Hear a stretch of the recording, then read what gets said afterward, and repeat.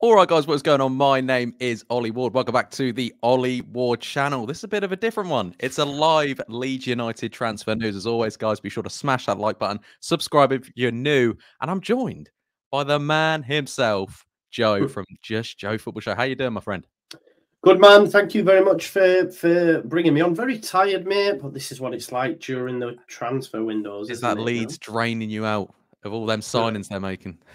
That's it. That's exactly what we're going to be talking about today, guys. So thank you guys for joining in the live, and also if you're watching this after it's gone live, like I say, get your comments in and all that. So thank you everyone for joining the chat so far. But I want this to be a bit of a debate, Joe, because I can see you're kind of on the side of remain positive, Leeds fans. You know, there will be a signing in the door. I'm similar, but I do want to play that devil advocate because why, you know, fans should be maybe worried, or we'll just have a little chat. And I want to go through the latest Leeds United transfer news as of today. So today is Monday, 29th of January. And I want to start off with something that Fabrizio Romano tweeted out earlier, Joe, the Chris Mepham bid rejected from Bournemouth. What's your thoughts on that? Do you think he would have been a decent player for Leeds United? Will we still be going into in for him? What are your thoughts? I think the positives I have to take from it are the fact that Leeds United are still active. You know, because people will tell you they're not. And I hope, you know, some people that are what I would consider negative are taking a little bit of confidence from the fact that we're moving for him. Do we need him? See, I think it's old information that Fabrizio's just got hold of now. Because if you remember when we were linked to Chris Mepham, it was a couple of weeks back now, and there was this and ahhing over Charlie.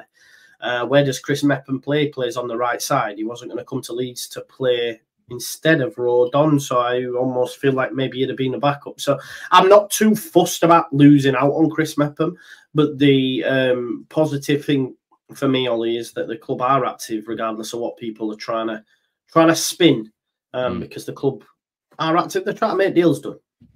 Do you think, I mean, I've been quite vocal of the fact that it could be one or two players in this team get injured and this could look like a completely different Leeds side. Are you on board with that, or do you believe that I'm talking rubbish? No, I think in key areas, yeah. You've just to look at fullback. I think if Jamie Shackleton's asked to play right back week on week, it ain't a good look, if I'm being totally honest. So if Archie was to be out long term, that would be frustrating, of course. I think, you know, from midfield, we're fine up to the top man in Bamford. I think we're fine. Although, you know, if Bamford got injured, could we be looking at an issue there? But even still, let's not forget, before Bamford came in, we were still scoring goals. You know, we might not have looked as well, but, you know, Pirro has like 6-7 goals by that point, I think. So we can still sort of score goals. So the issues are defensively. You know, you don't want a long-term injury to someone like Rodon because it doesn't matter who's your second in charge. You lose something anyway. But, yeah, the main worry is fullback because we've got two left-backs, and if we could rely on them, I'd be more than happy with us not signing a left-back, but I worry due to their injury history that they break down, at which point then what are we doing at left-back? Are we playing Stroud there, who's injured? So it's just the full-back areas for me. Anywhere else is a nice to have for me, Ollie. I think the necessities are full-backs. All right, fair enough. And just quickly touch on Chris Mepham before we move away from that. If he was to come in, do you think that's a solid championship signing? Do you think that shows ambition, or do you think that's a safe sort of signing? Like what are you thinking? I think safe. I think it's safe. I wouldn't say it's ambitious. I think going for the likes of Nico Williams, Ben Godfrey, other names that what's his called? Davis at Spurs. Ben Davis. Yeah. Ben Davis, it is Ben. I was trying to question myself, but yeah, they're really ambitious, and they're ones that you go, wow, a bit like Joe Rodon, you know. But no, Mepham's just a little bit meh. Mepham is meh. You know what I mean? So, he puts the meh in meh. Yeah, exactly. So Leeds aren't completely out of the race, obviously, for him. We've had a bid rejected, but we'll just see how that one moves on. But as of right now, that is not a thing. I want to talk about, sort of left back cover and defensive cover. Leo Hjelde off to Sunderland. Obviously, his medical is due to be in the next day or two. It's 3 defenders out, no defenders in so far. Do you think that's a good move for the? Do you think that's a good move for the club, the player? What's your thoughts on that one? I haven't seen enough of Hjelde, but I do a show called The White Rose Rivals, and I don't think Leo was decent in pre-season, just my opinion. And having spoke to a Rotherham fan about Hjelde, he's a player that's decent at this level, but shouldn't be in a top 6 side. I'm surprised, that Sunderland have picked him up. So wait and see though, because look, they've got a good history with young players. They brought in Trey Hume, they brought in Niall Huggins. They've done well with Jack Clark. So let's wait and see. But listen, at the end of the day, we've made a profit on him. He wasn't in the squad. I know, it's 3 defenders going and none in, but them players were in the squad. Luke Ayling's not making the bench. Leo's not making the bench, and less said about Spence, the better, because he came with extra stuff. But yeah, I don't think we've lost anything from that. Of course, we've lost warm bodies, but in terms of a first 11, when everyone's fit, they're not even touching bench. So it's not a big Do you think players that are not signed for Leeds United, like the likes of Chris Mepham and other players being linked with Leeds, do you think they look at the lack of minutes that the substitutes get under Daniel Farker, and do you think they think, how do I get into this first team, or do you think that's kind of Leeds fans looking into it a bit? It depends on the player. Like, I would question. Yeah, it depends on the player, because let's take David Brooks. This is what my head, and this is just how I work it out. Let's say we were in for David Brooks, right? David Brooks wants to leave Bournemouth because he's not getting minutes, or not getting enough minutes, right? So he is not going to opt for Leeds United as much as he backs himself, because if he's behind James, it's going to be hard for him to usurp James. However, other players, the likes of Godfrey, etc., I think the reason they're leaving is not through want of not getting minutes. It's almost like they're surplus to requirements. There's different aspects, because Bournemouth didn't want Brooks to go, but ultimately he's knocked on the door and said, I just want to play.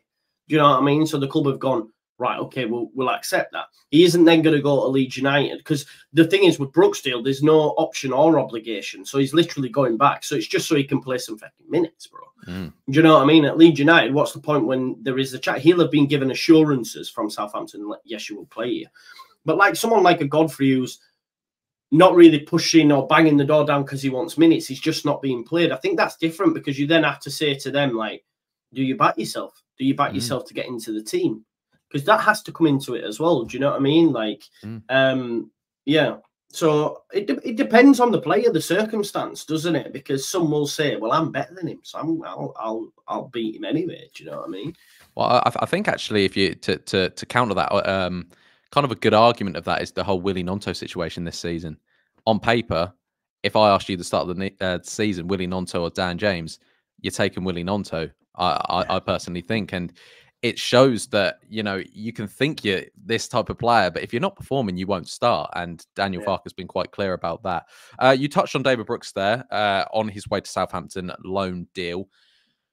Do you think we've missed out on much there, or because I saw you tweeting, you actually thought maybe we were going to get Yeah, because I think the 49ers or the recruitment team are playing the long game. They're waiting for dominoes to fall, and they're hoping that, let's say if we look at Chris Mepham, for example, say the genuine interest is still there.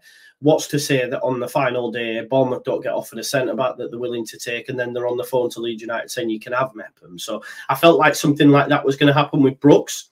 And I felt, and when I seen Southampton were getting Benson, I was thinking, well, we're the only other club that seems to have been linked to Brooks. So I think we're landing, but they've brought him in, and there's nothing we can do about that. But do I think we've lost out on something? I don't think he'll have started, but I like the profile of the player.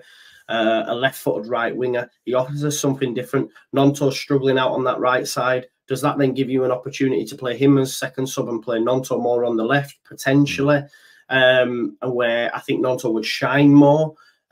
So, yeah, it's clear they're looking at a profile of player, and I thought David Brooks would have added to us, yeah. But again, I think if he was given the opportunity, he picked Southampton. I just felt they might have moved on from his signing because of this Benson stuff. But, yeah, no, I think you make a great point, and you everything that I thought about him as well, you've hit the nail on the head, really, about Brooks. And realistically, he's not the sort of target we need right now. Like you've been saying, we need defenders, we need right backs, we need left backs. And that moves me nicely on to Hashioka. Again, another target Leeds United like the look of. And he looks, well, he's pretty much confirmed.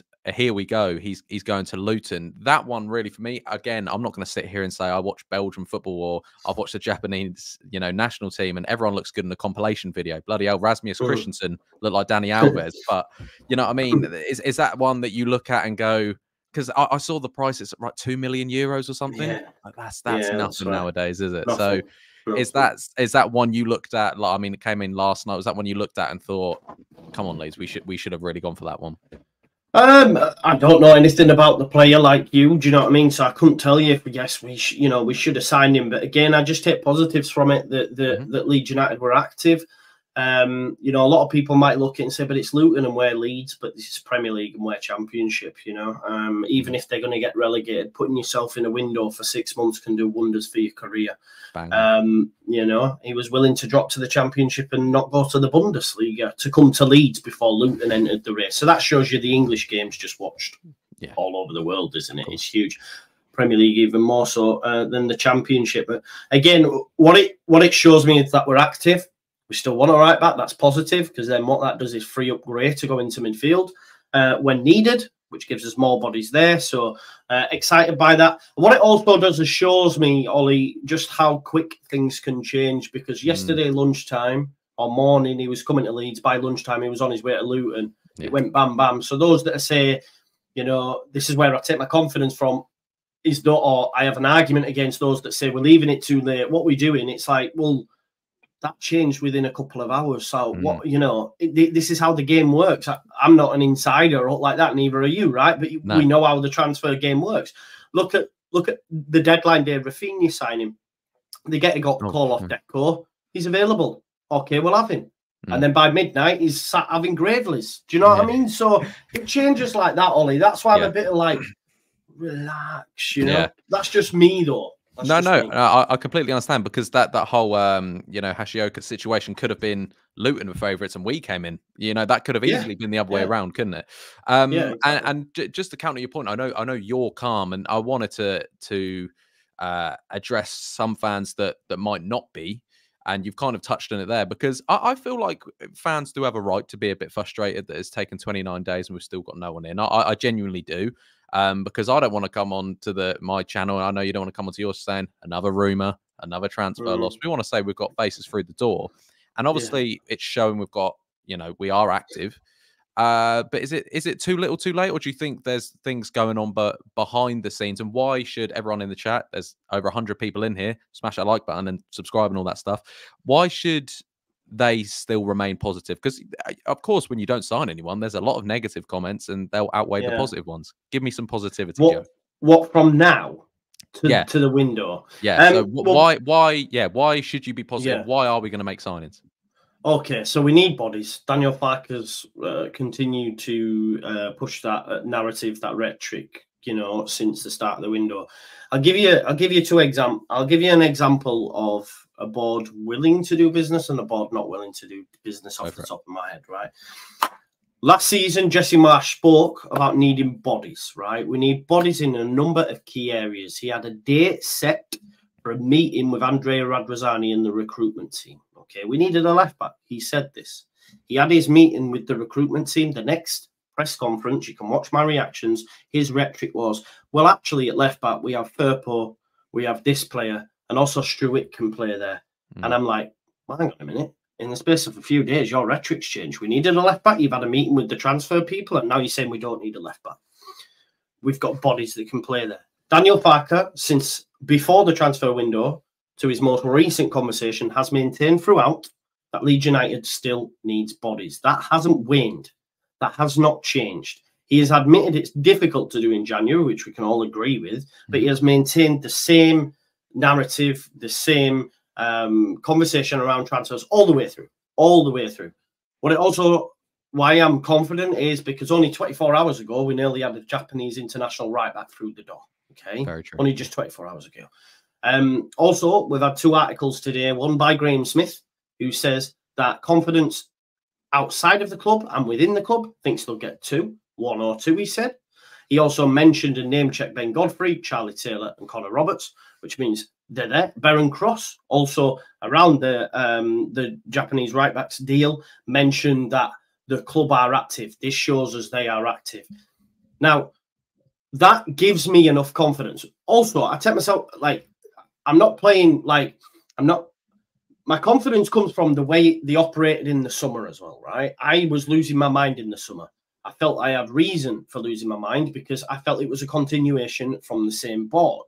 However, what we did see is the way that they operated, and they brought in Ampadu, yeah, and they brought in Rodon, and they bring in Gruyev, and they bring in these players, and I go, do you know what? I have enough confidence now in this board that they will get it right. If they don't, then I will be outraged. I will be annoyed. Like, this isn't me just suddenly changing. It's because I've continuously maintained that we have to, it would be negligent not to. That doesn't mean that when the window shuts, if we haven't, I'm going to go, it's all right, we've got enough, because I don't think we have. But I'm confident that they will rectify that. And I hope that should give you my reasons as to why. You don't have to be on board with that, but that's why I'm still confident, man. Still confident. No, and you answered my question for me. My next question, I was going to say, if by some sort of disaster we didn't sign anyone, you've kind of said you would be outraged, because I think one or two injuries to, say, Ampadu or Rodon, it doesn't look brilliant. That's all I can say. And we've still got talented players, we do. But I think we've got talented names doesn't necessarily mean they can come in and do. Example, I keep using Willie Gnonto, and I feel bad because I keep using his name. But again, I said this, I think, in your stream, everyone who doesn't support Leeds United, doesn't watch them week in, week out like me and yourself do, say, why aren't you starting Willie Gnonto? Like, he's brilliant. He was brilliant in the Prem. And you're like, yeah, but you haven't watched him this season. He's not better than Dan James this season. He's not better than Somerville. So we've got the names. It's just if they can, start clicking and stuff. And I personally didn't see the Graham Smith article about the Ben Godfrey and Connor Roberts and things like that. And I'm with you that I'm optimistic that I think it's sort of, we have to, in a way. And Farker knows that. And I think the club knows that as well. But it's a thing where I'm not like, if fans are getting a bit annoyed, I can see why. If we're the 9th day in, I'd say calm down. The fact we're 29 days in, I think they have a right, some fans, to be a bit cheesed and say, we're not signing anyone. But again, I do respect your optimism, and I'm in a similar boat as you. I do think we will sign some face in, and I don't think it will be hardly anyone, that's been targeted. It'll be one of them that's out of nowhere. Well, let's be honest, no one had heard of Hashioka. No, and that's what I do love in a transfer window, that everyone goes, yeah, I know he's brilliant. I watched him, blah, blah, blah. And they haven't. And I'm always very honest in my videos where I say, don't know nothing about him. Go check out a highlight compilation. I'm sure he's all right in that. But Joe, I mean, it's, when do you think we make the first sign? Do you think it's tomorrow? I mean, because we've only got a few days left. It's got to be tomorrow, right? No, I don't know. I'm hoping that, yeah, I hope it's tomorrow. I hope it, but I couldn't tell you. I don't have the answer. That's the thing. And let me just say as well, like everyone's entitled to be a fan however they want in it, right? Like, you can react however you want, but it's just like, when it's, what really frustrates me, it's like, it's Farker's fault. It's his fault. There are a number of factors as to why a deal doesn't get done. It doesn't mean the club aren't trying their best. Yeah. You know what I mean? So I just think some of it, listen, I've had 49ers, they're no good. They shouldn't be at the Super Bowl. They should be here. Parag Marathi is not, he's the man that signed the checks, but we've got a recruitment team for a reason. Barker's sleepwalking us to the playoffs is the funniest. It's like, you do realise that we are the second informed team after 15 games and unbeaten in January 2024. Yeah. So this whole narrative has to stop. And it almost feels like, what I've seen, right, this is what's pissing me off. For whatever reason, there is a section of Leeds fans that dislike Daniel Farker, right? For whatever reason, okay? And it's gone from, he can't handle egos, he doesn't use the young players, he's trying to bin off Creswell, Archie's not a right back, just play him in his right position, will you? All these sort of things, just play Pirro in the 9, will you? Everything. And do you know what? He's ended up being right in every single scenario. So now the latest one is, well, he's happy with these lots, so therefore he don't want no one else. And I'm like, well, that's not true either, is it? Because we tried to sign a right back 24 hours ago. We tried to sign Chris Mepham. So just because, you know, the mad thing is, I've seen a great stat earlier on, just to further just ram home this point. Since 2004, 2005, there's been two managers with the best win percentages in the Championship. Okay, minimum 50 games managed. At the top of the trees, Marcelo Bielsa with 57%. Second is Daniel Farke with 53%. So anyone that wants to tell us that we ain't got the right man for the job, they need to put down the pipe. Sorry. Clip that, someone. No, it's brilliant. I think, you know, bang on. I quite rightly, I think in the back end of December, saying, I wasn't ever saying Daniel Farke out, but I was questioning what is going on. And I wasn't just questioning Daniel Farke, I was questioning the team. I was questioning, okay, what is going on? And I know we kind of had discussions about, you know, subs too late and all this thing. But I think when it comes to blaming him for the transfer window, I think it's very just, you've got an agenda at that 100%. Point, isn't it? You've got an agenda at that point. And I want to know what people are thinking in the chat. I'm not going to be here for too much longer, only a few more minutes. But do you think we make signings before the end of the window? If so, how many? And Joe, I'll quick. You think it's going to be one or two? Two. Okay, and what positions? Do you think right and left back? Yes, that's my thought process, but it could well be a centre back that could do two jobs. Do you know what I mean? But I do think we'll get. I think we'll get a proper right back, and I think we get a centre back that could potentially play left back. And if we got one, and it was Ben Godfrey who can play all three, then I'm okay with that as well. Yeah, I personally, I think out of everyone we've been linked with, Ben Godfrey has got me the most excited, to be fair. Same. I think he's a cracking player. And I was seeing a lot of people, again, a lot of people just, I don't know, we just can't ever be happy with any sort of... My thing is, I get like Ryan Giles' narrative. Why do we want Luton's rejects? Goes to Southampton. We've missed out on Ryan Giles. And it's like, why are you angry? Why are you angry when you didn't want him in the first place? Yeah, no. Crazy. Well, Joe, I mean, that's the latest Leeds United transfer news. A lot of things have been rejected from Leeds United today. But like we said, the transfer window has still got a few more days. I'll be uploading. I'm sure Joe will as well, going live whenever something drops. You guys already know, Joe. But if you don't, it's at the Just Joe Football Show. Thank you, Joe, for coming on. Thank you for having me. Guys, smash that like button if you're watching this live. If you're not watching this live, smash it. Leave it in the comments down below and subscribe if you're new. I've been Ollie Ward. You guys have been excellent, and I'll catch you in the next video. Cheery.